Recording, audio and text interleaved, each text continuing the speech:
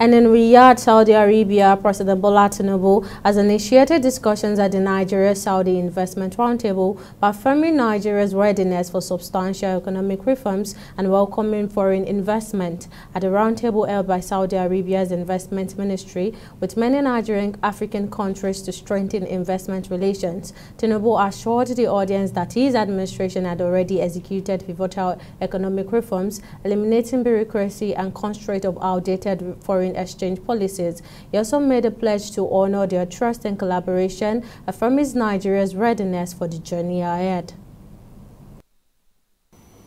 I can assure you that a free market economy is our goal. No red tapes, openness. You've heard, I am happy that you've recognized that. We have embarked on bold endeavors, reforms. From day one that I was inaugurated, as a subsidy in oil is gone, and it's still gone. And we'll continue to drive our own economy for the people and on behalf of the people. The foreign exchange that's full of arbitrage and abuses, part of the perception of the corruption that you might have is also gone. We have the currencies that are free floating. All we are seeking is partnership to drive the investment. The greatest opportunity for a nation to grow, for an entity to prosper, is the human capital. And a team, have a positive team, they are right here.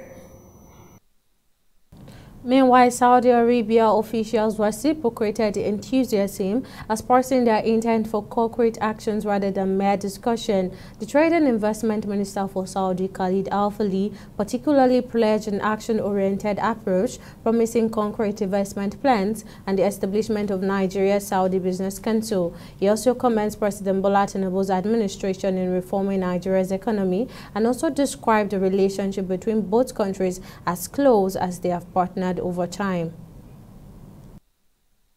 Excellencies, ladies and gentlemen, we know that under His Excellency President Tinubu's leadership, Nigeria has embarked on the country's boldest economic reform agenda in decades.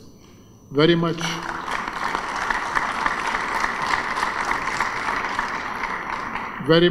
mirroring what is happening in Saudi Arabia under the leadership of His Majesty King Salman and His Royal Highness Prince Mohammed bin Salman. So we have at the heart of the Arab world here on the western edge of Asia, and the anchor and the center of gravity of Africa on the western edge of Africa. Two economies with great set of resources, with visionary leadership on both sides, who are set on this very transformative set of reforms that are quite compatible but complementary in nature, that bode so much promise for not only our countries and our people, but indeed for our regions, as we set the role model and the example of how economic development, prosperity,